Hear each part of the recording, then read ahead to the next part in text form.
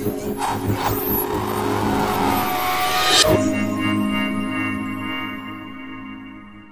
I'm going to be doing a demo with a pretty classic piece of kit that we know has been around at least since Lawrence Bragg used it in the early 60s, and probably even a bit longer than that. So it's up there, which means I'm going to have to get my ladder out. So while I do that, have a look at the archive. Here's a real big pot of sand. It's behaving like a solid. I've got two balls resting on it quite happily. They're really heavy balls. And as you can see, at the moment, it's quite solid, about to be fluidized. Strange things happen. We now have a duct.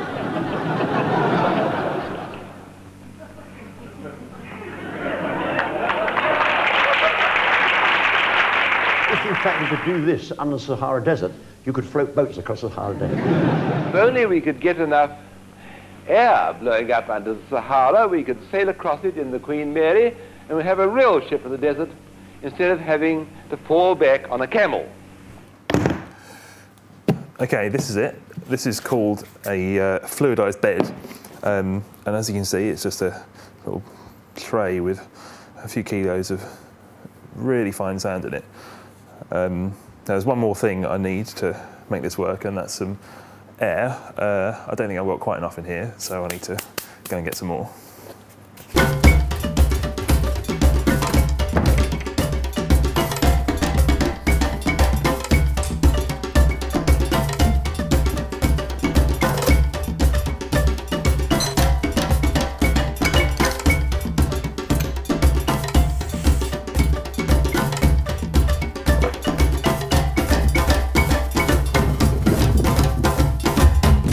Okay, so that's everything set up. Let's have a bit of a tidy up, get these out of the way so they're not distracting.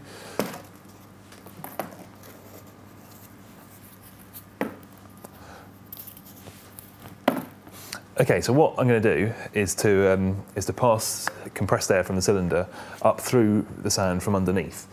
So let's get the air turned on, and you should see pretty much straight away that the sand, first of all, kind of inflates the air rather, inflates the sand. It's already gone up an inch or so.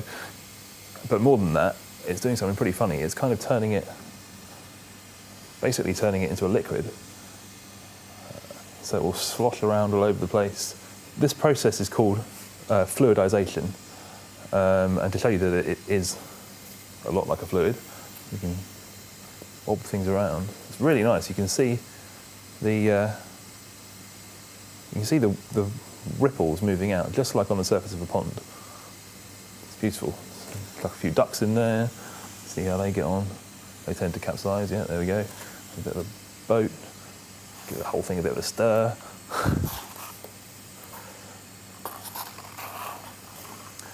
So what's going on here is that as the air bubbles up through the sand, it sort of gets in between all the sand particles and kind of stops them sticking to each other, and just sort of lubricates the whole mixture. So they're able to flow. The sand particles are able to flow over each other, interspersed with the air.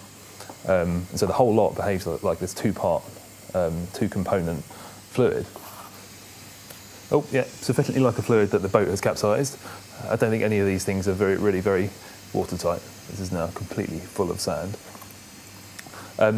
So the way that we've used the fluidized bed at the RI over the years is quite often to sort of make an analogy between a solid melting into a liquid. It's a slightly stretched analogy, I think, in that the sand, if I just turn this off, the sand when it's still isn't a great analogy for a real solid. It's not really a great analogy for anything except sand, to be honest. So we need to be a bit careful how we use that analogy, but as long as we are careful, I think it's worth doing, and it's just a lot of fun to play with, so I'm going to turn it back on again.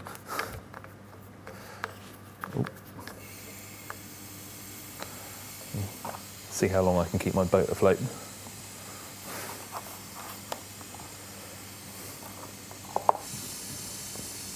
Yeah, it's not very good for asthmatics. So there you go, that's sort of a solid, behaving a lot like a fluid.